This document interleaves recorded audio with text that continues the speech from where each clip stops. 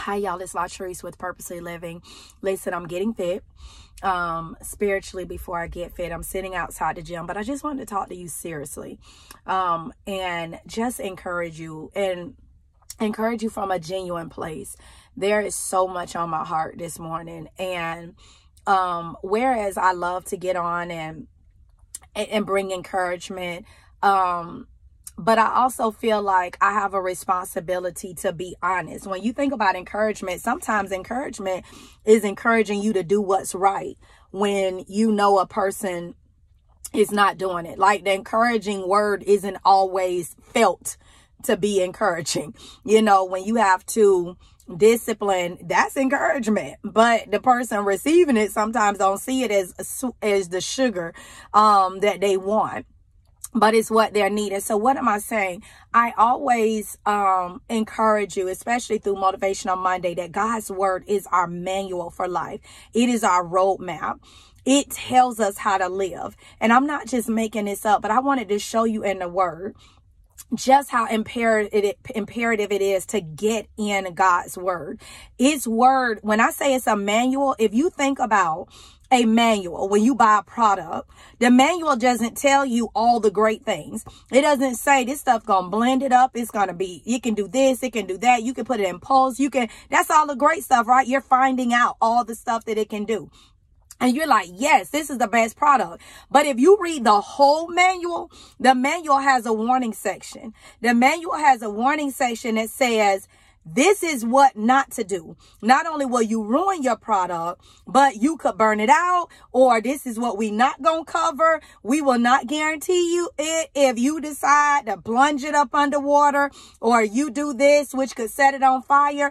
In other words, to really get the success of the product, you have to read the whole manual. You can't just read how to get it all chopped and fine, but you need to know what could ruin the blaze, what could destroy it, what could burn it out. And so reading the whole manual is so important to the process and the successfulness of use of that product.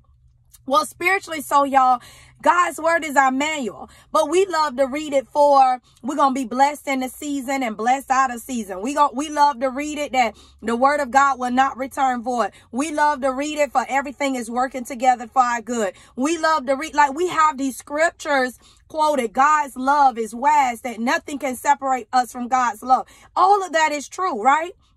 But this manual has warnings. It has warnings that say I don't have a plan of evil for your life. But if you don't obey me, there is a plan that is not good, that is of evil, and is not ordained by God, but you have a choice. I think we forget sometimes that we expect this life, but God says, I will give you an abundant life. But as I shared on Fit Friday, you have to be willing to follow. You have to be willing to obey him. You can't expect the fruits of something.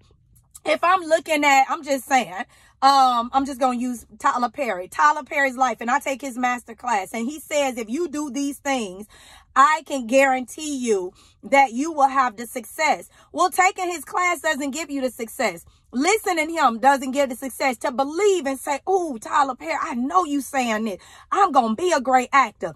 You got to do it. Are you willing to write 3 hours a day, like he said? Are you willing to practice in the mirror, reading it out? Are you willing to volunteer your time? Like, there will probably be things that he will say, do this. And that's where we thought there's an action. And I'm using that because I hear God just encouraging me to remind you, you have to follow him. If you love God, you obey him. Naturally so, my husband can say, I love you all day long. But if everything Javier does is to hurt me, he knows to talk to me a certain way hurts me. He knows that I'm allergic to nuts. And so every dish he put, like, are you trying to kill me? Like, my point is, who says they love you and then they do everything that could put you in the hospital, that could bring you harm, that don't say love. But that's how we treat God. Lord, I love you. God, I worship you. But you hurt your neighbor. You won't pay your tithe. You won't do what he's saying. Y'all, the word of God is our manual. The manual is not just the good stuff. The manual has some warnings. The manual says, hey, stay away from this. You are God's product. Whether you believe that or not, you are. He created you. He knew you. Now, that has to be revealed to you. But for you to walk, we trying to figure out, oh, everything not working the good. The Bible said this. Could you be out of order? The product can't work. You got to read the whole manual. Why isn't everything working? Are you in disobedience? Are you doing things contrary to the word, but you want him? Y'all, we have to read the whole manual, the whole Bible. And let me give you an example of how real this is. Now, I read Proverbs 1 so many times, but I read it in a Message version, and listen how plain. I want to read some things and want you to hear, because this is the manual too, right? This the manual. We love to say that we going to be like that tree planted by the river, a fruitful harvest, in season and out. God is going to do, okay, but read this. First of all, the title of Proverbs 1 in the Message version says, a manual for living. That's what it says. But hear what it says. These are the wise sayings of Solomon, who wrote, David's son, Israel's king. That's who Solomon was. Written down so we'll know how to live well and right. Y'all, that's what the manual is. It's to guide you. When you buy a new product, it's to tell you how to get it pulsed, how to get it smooth, how to get it. It's to guide you. And so is the word of God. Now, hear what it says. To understand what life means and where it's going, a manual for living, for learning what's right and just and fair. Guess what else is to do? To teach the inexperienced the ropes and give our young people a grasp on reality. Y'all, this the word. You tell me the word won't get you fit. This what the word is. We trying to figure out what's happened with our young. They don't even know. They don't understand the things of God. But who's teaching them? Who's concerned about your 7-year-old? Who's concerned about your 5-year-old living holy? Who's concerned about your teenager? Not where they college application, not that they're going to make 6 figures. Y'all, Ecclesiastes tells us that's vanity. Vanity. But do your kids know Jesus? Are you making the word of God applicable to their life? Are you making it important to their life? More than giving them a successful college experience, more than giving them, we got to make God relatable. Let them know who Jesus is, the price he paid. Why is this important to your college career? Why is who Jesus is important to who you are as a young adult? Why is who Jesus is important to your 4th grade life? We have to make the word of God. Stop telling them live holy, go to church. You know, what does that mean? What does holiness mean? Break it down for them. Let them know that it matters how they live, because there's consequences. And we don't want to talk about that. Jesus is love. He is. But there's things that he's promised when you love him, which means you will obey him.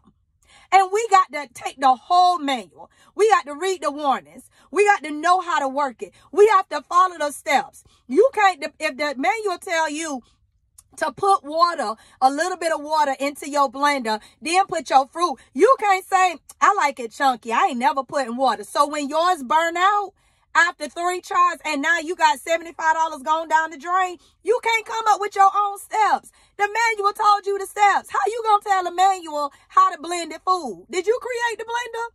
But that's how we do God. God, you don't know. This how I live my best life.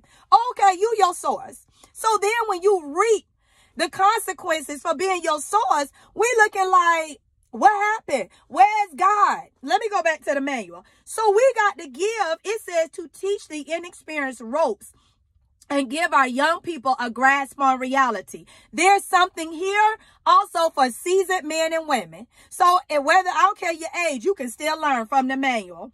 It says, fresh wisdom to probe and penetrate the rhymes and reasons of wise men and women. Get fit. Y'all don't believe get fit is real? Oh, she always talking about Jesus. Here, listen, I'm now at Proverbs 1 and 7, Message version. Start with God. The first step in learning is bowing down to God. Y'all, that's the word.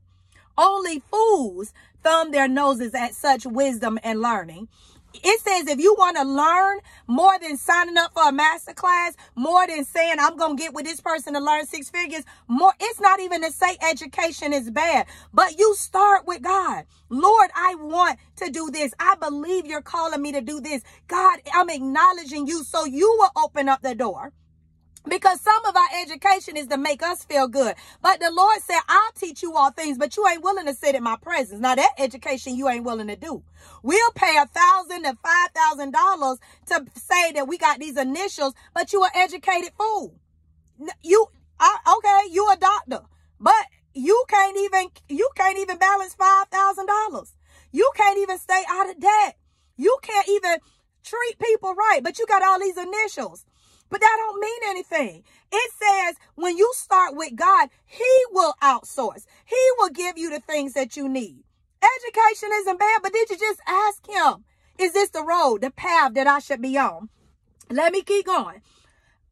Verse 8 says, pay close attention, friend, to what your father tells you. Never forget what you learned at your mother's knee. Wear their counsel like flowers in your hair, like rings on your fingers. Dear friend, if bad companions tempt you, don't go along with them. Y'all, this just straight wisdom from the manual. If you trying to ask me why I should read, the Bible tell you, I keep telling y'all, listen, and I'm encouraging you. I know I am. I'm very passionate about this. But y'all, the Bible encourages you. It's telling you, this why your children, you don't think the word of God, it's too deep. When we get old, I'm going to teach them about God. No, you better put themselves in front of them while they 10 and 9 and 4. You know why? Because guess what it's saying? Child, it's talking to Langston, Miles, Olivia. Listen, bad companions will tempt you. Don't go along with them, Langston. Don't go along with them, Latrice. Don't go along with them, Miles. Don't go along with them, Olivia.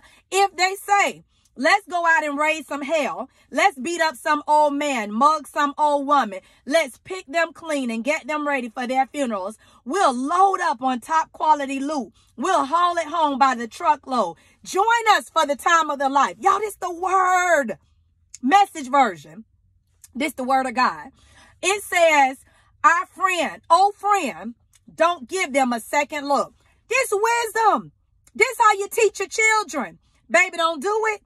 If you're in your friend and they say, y'all, I know this man, they got 10 iPads. Let's hit them up. We can resell them for $600 a piece over here and get us some fast money. The word of God is saying, tell them, don't do it. Don't do it. What else does it say? Don't listen to them for a minute. They're racing to a very bad end, hurrying to ruin everything they lay their hands on. Here go what the word say. Nobody robs a bank with everyone watching. But how many people you know do that? They don't rob banks when it's closed. Some people actually go out. The word of God telling you that's ignorant. Okay, let's keep going. Nobody robs a bank with everyone watching. Yet that's what these people are doing. They're doing themselves in. When you grab all you can get, that's what happens. The more you get, the less you are. This the word. This the word of God, y'all.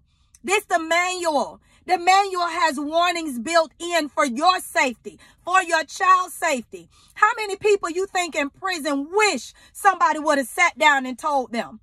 How many people wish the bright idea they had to make some quick money, as the scripture just said, whereas you thought you was getting all you could, you got less. Not only did you not get the loot, you lost your life. They paying a life sentence. They family suffering. They children suffering. Y'all, we can save people if we be honest, but it starts in the word of God. We got to teach our children. We got to teach ourselves. Some of us can't listen to our parents. Our parents ain't taught us nothing. But the Lord is saying that's not an excuse. Get in my word. Joshua says meditate day and night. Not just quoting it, learn it. And begin to abide by it. Y'all, I just want to encourage you today. I know y'all probably like, she on 10. I am, because God is real. And I'm so passionate about this work because I need you to understand. I'm not here for you to like me. I'm not here hoping that, oh, I hope I get 10,000 likes from this. I don't care if you don't like it. What God holds me accountable for is being honest, because this same word saved my life.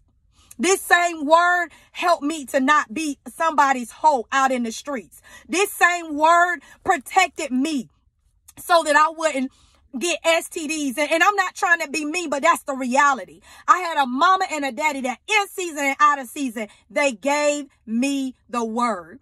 And so I had to take hold to this word, y'all. I'm coming back.